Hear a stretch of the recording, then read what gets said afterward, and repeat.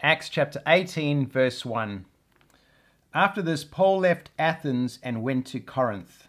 And he found a Jew named Aquila, a native of Pontus, recently come from Italy with his wife Priscilla, because Claudius had commanded all the Jews to leave Rome. And he went to see them, and because he was of the same trade, he stayed with them and worked, for they were tent makers by trade. And he reasoned in the synagogue every Sabbath and tried to persuade Jews and Greeks. So here is Paul. He's come into the city of Corinth, which is in Greece, which is known as Achaia, or Achaia, or Achaia. And he's met up with a couple named Aquila and Priscilla, and they are tent makers, so that is their trade. It reveals here that that's also Paul's trade. And so this is the first time we actually hear about Paul being a tent maker. And so Paul would have heard about these guys, and he goes and he finds them and ends up working together with them. Paul had this trade which was really handy, and he could use it at times when he needed money. There were times when the church actually supported him financially. People took up offerings and sent him offerings. There were other times when he supported himself by making tents. And so while he was working with Aquila and Priscilla and making tents, he was also going in on the Sabbath days and reasoning in the synagogues and preaching the gospel to the Jewish people that were here in Corinth. And so we see in the synagogues there's Jews and there's also Greeks, which would have been converts to Judaism. And verse 5, when Silas and Timothy arrived from Macedonia, remember they were still in Berea when Paul had to flee, but when he arrived in Athens, he had given word for Silas and Timothy to come and rejoin him. And so they join up again here in Corinth. When Silas and Timothy arrived from Macedonia, Paul was occupied with the word, testifying to the Jews that the Christ was Jesus. So this seems to indicate that when Timothy and Silas arrived, Paul then actually dedicated himself with preaching the gospel. So perhaps he was doing that full time. He was making tents before, but perhaps Silas and Timothy took over from him so that he could dedicate his time just to preaching the gospel and testifying to the Jews that Jesus is the Christ, or Christ is Jesus. Verse 6, and when they opposed and reviled him, as they always seem to do, he shook out his garments and said to them, your blood be on your own heads. I am innocent. From now on, I will go to the Gentiles. And he left there and went to the house of a man named Titius Justus, a worshipper of God. His house was next door to the synagogue. Verse 8, Crispus, the ruler of the synagogue, believed in the Lord, together with his entire household. So that's a little bit awkward. The Jews from that synagogue were opposing Paul, but the very ruler of the synagogue, he gets born again and becomes a follower of Paul. And many of the Corinthians, hearing Paul, believed and were baptized. So that's the Gentiles. Paul is starting to reach Gentiles now. And the Lord said to Paul one night in a vision, do not be afraid, but go on speaking, and do not be silent, for I am with you, and no one will attack you to harm you, for I have many in the city who are my people. And he stayed 1 year and 6 months, teaching the word of God among them. So this is a wonderful, reassuring word from Jesus to Paul. This is the middle of the night. Paul often has these encounters with God and these visions. In the nighttime, supernatural things happen. And so Jesus just reassures him, says, don't worry, go on preaching, don't be afraid. No one is going to attack you and no one is going to harm you. And that is a great word because there were many Jews that were opposing him, and these Jews can be quite vicious and quite dangerous. But here Paul has this strong word from Jesus, don't be afraid, don't worry, go on preaching. And so he stays for a whole 1 year and 6 months preaching the gospel, and a church or many churches were being established in Corinth. Verse 12, but when Gallio was proconsul of Achaia, or Achaia, the Jews made a united attack on Paul and brought him before the tribunal.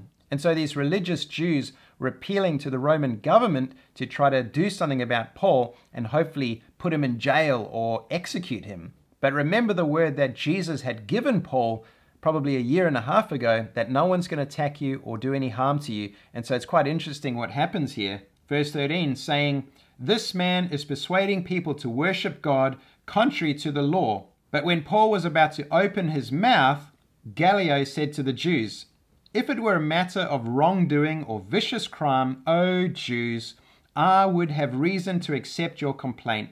But since it is a matter of questions about words and names and your own law, see to it yourselves. I refuse to be a judge of these things." And he drove them from the tribunal. And they all seized Sosthenes, the ruler of the synagogue, and beat him in front of the tribunal. But Gallio paid no attention to any of this. So Sosthenes was also a ruler of a synagogue. So he's obviously another ruler that's been converted to Christianity.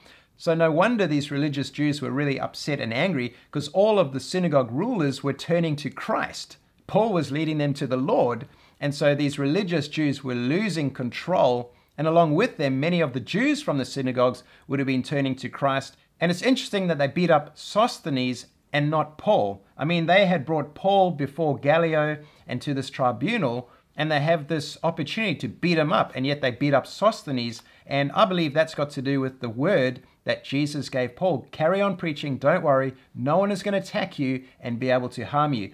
And so I believe the Jews would have attacked Paul if they could have, but there was something stopping them from doing that, and that was God's supernatural protection.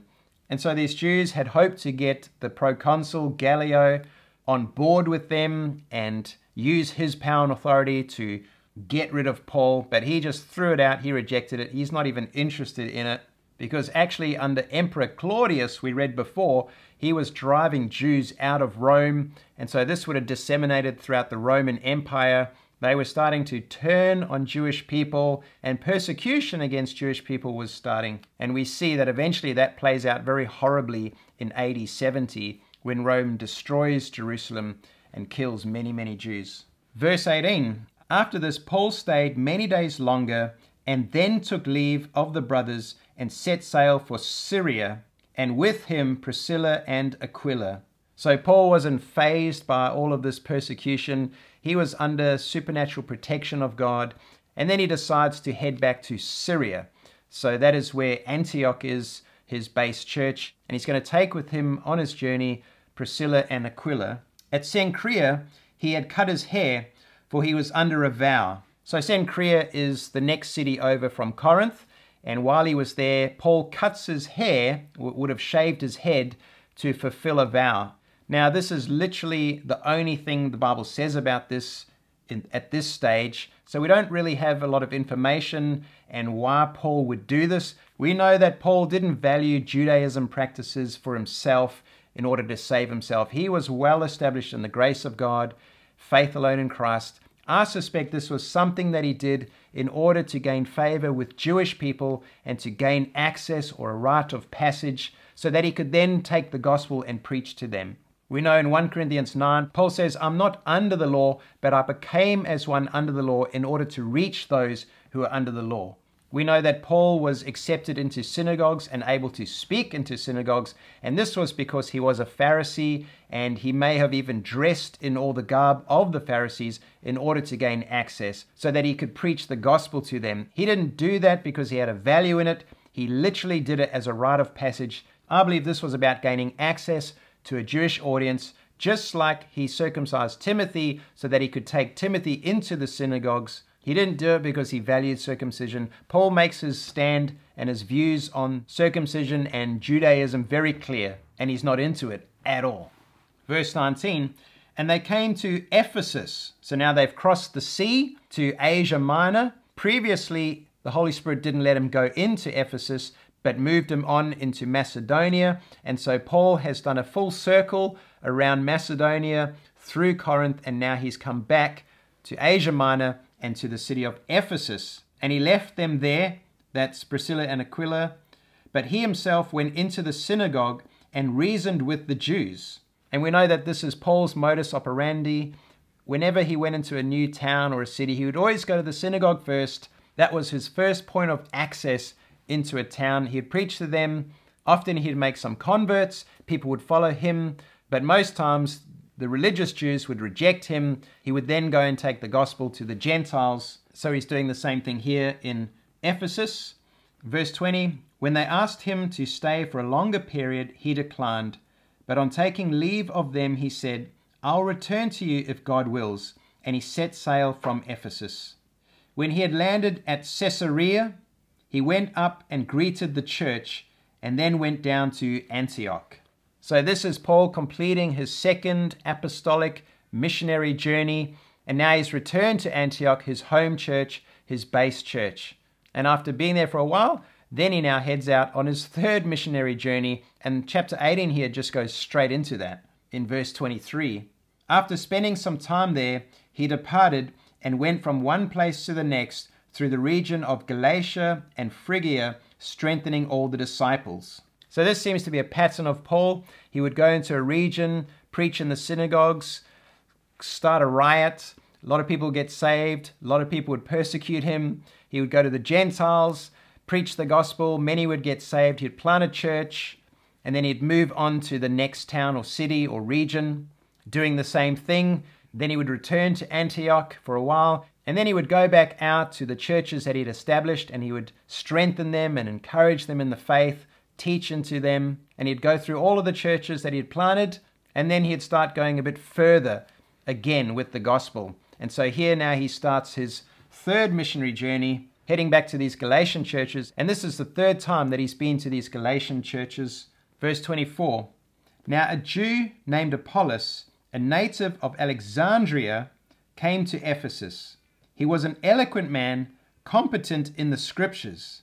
He had been instructed in the way of the Lord, and being fervent in spirit, he spoke and taught accurately the things concerning Jesus, though he knew only the baptism of John.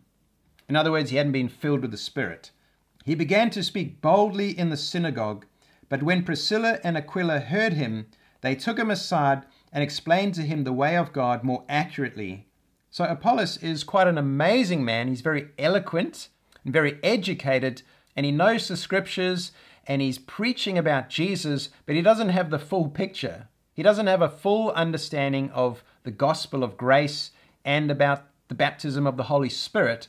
And so Priscilla and Aquila, they pull him aside and they explain to him the way of God more accurately. So if he was really amazing before, imagine how extraordinary he will be now that he has a fuller understanding of the gospel and when he's baptized in the Holy Spirit. Verse 27, and when he wished to cross to Achaia, the brothers encouraged him and wrote to the disciples to welcome him. When he arrived, he greatly helped those who through grace had believed, for he powerfully refuted the Jews in public, showing by the scriptures that the Christ was Jesus. So here is this amazing man, Apollos. He's just arrived on the scene, and he is now a formidable force in the church. He is educated, he's articulate, and he becomes just a great value to the early church, becomes a real teacher to help strengthen churches in sound doctrine and refute heresies and false doctrines coming into the church. And he just becomes a great man for the kingdom of God.